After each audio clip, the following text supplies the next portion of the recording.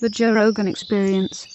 I think you're so right. And to make it like not a partisan thing, our politics are so shallow, hollow, theater, cable news based. They're like Twitter politics.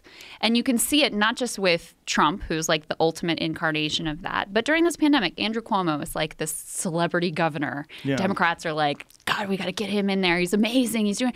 New York had the worst outbreak of any state. And that's not all on him, but it is partly on him. How is it on him, though? Because of the dynamics of the city itself? So let me tell you a couple things. Yes, in part, yes. But also, they shut down later, right, than other places like Washington, like California, which had a much lower outbreak. He mandated that nursing homes take back in, and 43% of coronavirus deaths are nursing homes. So this is a nursing home pandemic. Mandated that they take back in recovering COVID patients, and he happens that he got a $1 million plus campaign check for his reelection through an affiliated committee before he got reelected. And so he also made sure to put into place a liability for all their executives so that if they don't do a good job, they can't be held liable. And that data shows is correlated with increased COVID death and infection rates because they know that they're not going to be held responsible. So there's a lower threshold there. So there were very specific decisions that were really bad and fueled the worst outbreak in the entire country. But because he can get on TV and give a commanding press conference, that's all people really care about. And he's got like 80% approval rating. Yeah. Has he spoken about the recovering COVID patients being readmitted to the nursing homes? Not much, because his brother on CNN is primetime anchor Chris Cuomo, and they do these ridiculous interviews where they like joke around about how big his nose is rather than asking questions like that. And look, it'd be one thing if you were going to have your brother on once or twice. Like, I get it, fine, But no, night after night after night, it's the show of the two brothers chumming it up while people are dying. This is a politician who's supposed to be held to account. That is supposed to be your role as a journalist. He's fucking around with his brother, joking about the size of their nose and the swab, where there are like